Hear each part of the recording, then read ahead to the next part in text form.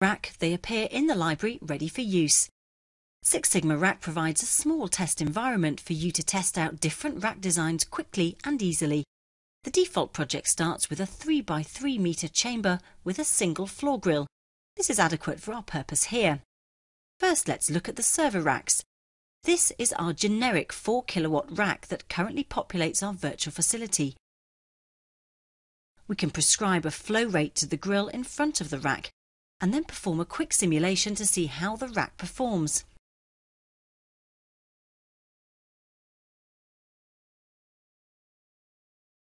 The solver that comes bundled with the rack module is designed to work swiftly on these small cases. This allows you to quickly test rack configurations, blanking options and so on, without having to wait for a full room to solve. The solution time of any case depends on the model's size and level of detail.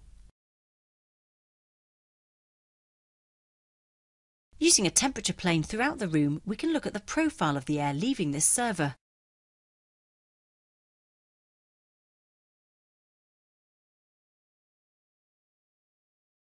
Because the 4 kilowatt load is spread over the full height of the cabinet, we get a fairly gentle flow from the back and see temperatures of about 30 degrees. Now let's start comparing our standard generic cabinet with some more realistic configurations. High density racks are usually rated up to 8 kilowatts, so let's up the cabinet power to match. When increasing the power, Six Sigma will automatically increase the flow rate throughout the generic server.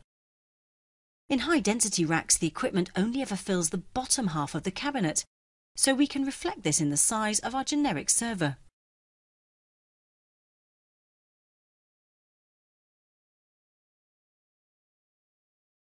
We can see straight away the difference in the air leaving the rear of the cabinet, but we can quickly compare this side by side with the original generic cabinet. Using the Compare window, we can look at the two models side by side.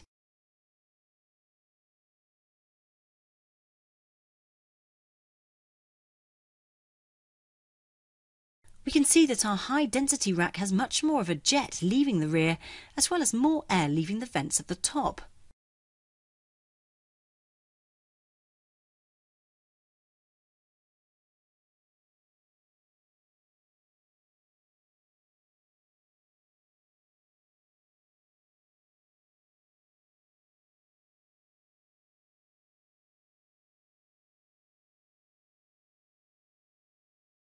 Now let's create some medium-density server cabinets.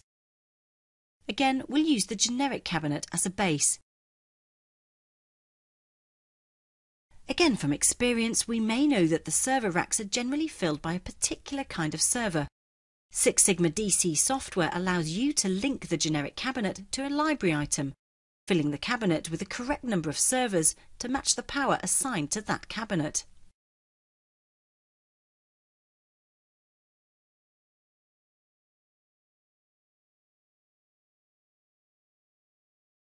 If we choose a server from the library, for example an HP ProLiant DL380G4, the generic heat load has been replaced by a number of DL380s to match as closely as possible the 4 kilowatt that we've specified.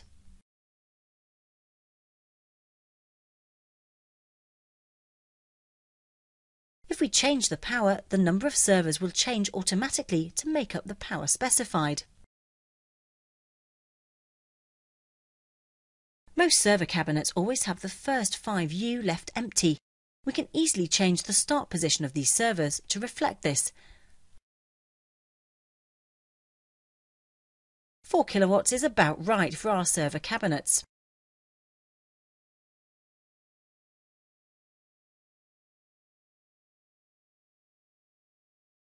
Again, we see a marked difference between the original generic heat load and our more accurate model. The last thing we're going to investigate in Six Sigma Rack is our communications cabinets.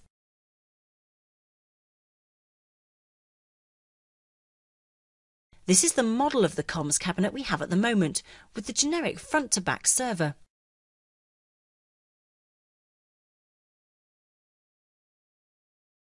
The blanking separates the hot and cold air completely, and the model shows us that this cabinet works well.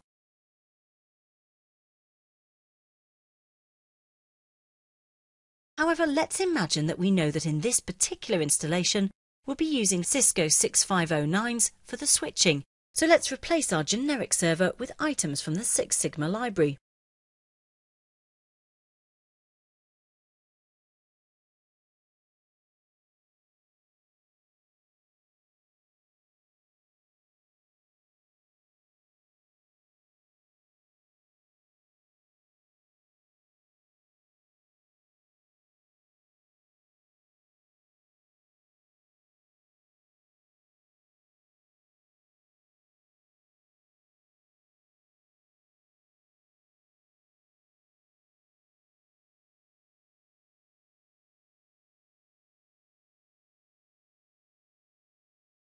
Notice that there's now some empty space. We can fill this by telling the software to automatically fill any empty mounting rail positions with blanking.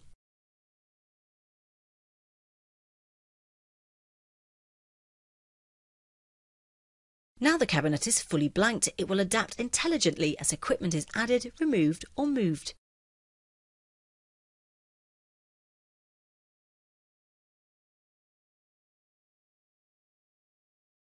The Cisco switches have more complicated airflow requirements than most servers.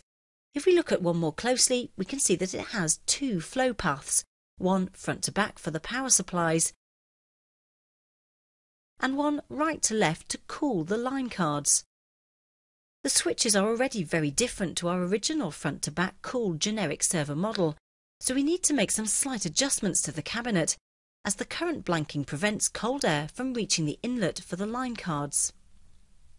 Six Sigma can automatically blank the gaps between the mounting rail and the front of the cabinet, but we don't want this right now.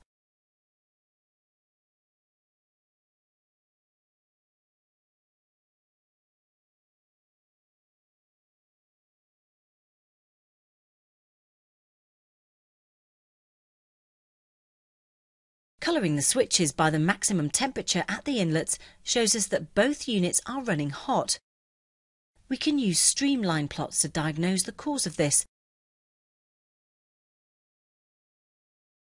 The outlet air is recirculating into inlets, causing the high temperatures. We can use rack to investigate various blanking options to solve this.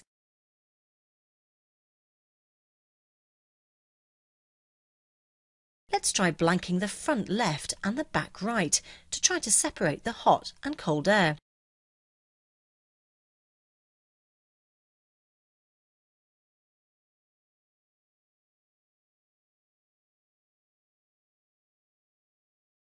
We can carry on in similar fashion to create something like this.